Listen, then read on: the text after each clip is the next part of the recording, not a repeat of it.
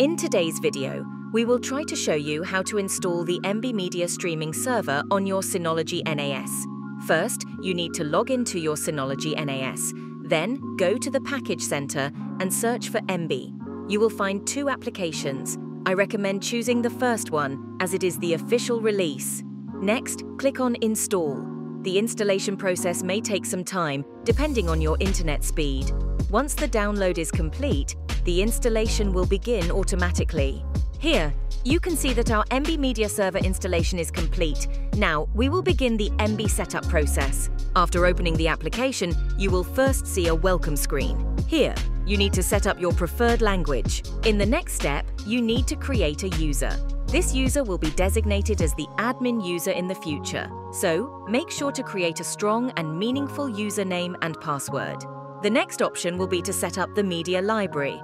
However, we will skip this step for now. Later, after setting up our media station, we will configure it in the final step. So for now, we are proceeding without setting it up. The next option is the metadata language.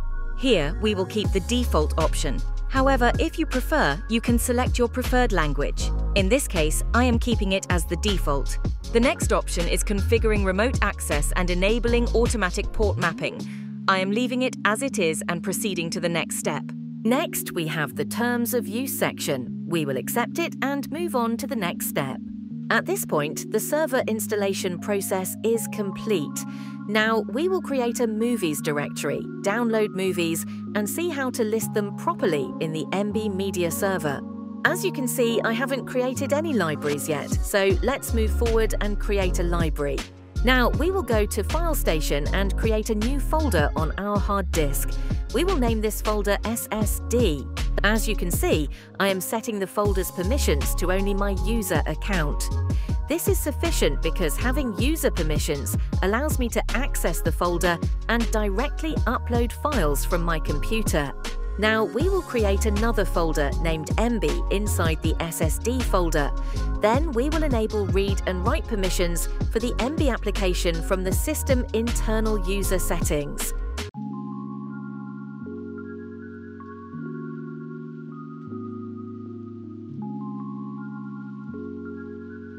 Now, we will create 2 or 3 new folders inside the Emby folder. These folders will be categorized based on language so that we can organize movies accordingly. This will make it easier when selecting libraries during the setup process. Now, we will install the internal download manager inside the Emby server. This will allow us to easily import movies into our internal library using the built-in download manager. After opening the download manager, it will ask for a default location. Here, we will select the Emby folder as the default. However, whenever we download movies, we will manually select the appropriate folder based on the movie's language to keep everything organized. Now, we will copy a movie link from an external movie server and paste it into our download manager. We will set the destination folder to the one we created for Emby and start the download. Once the movie is downloaded, we will check whether it is correctly recognized by our Emby Media Server and if it appears properly in the movie library listing. Let's proceed and see how it works. As you can see, we have selected 3 languages for the 3 folders we created. We are now specifying which folder will hold movies in which language. This way, we can create a movie list for each language inside our Emby server. As you can see now, the movie I downloaded is showing up in the listing, and there are 3 folders for the 3 languages. When you download movies, they will be automatically listed in their respective folders. Additionally, the movies will collect their metadata and other relevant information from online sources. I hope you have understood well from our video how to install the Emby Media Streaming Server on your Synology NAS. I tried to explain each step clearly and in detail. If anyone has any doubts or confusion, please feel free to mention them in the comments section below this video, and I will do my best to assist you. That's all for today.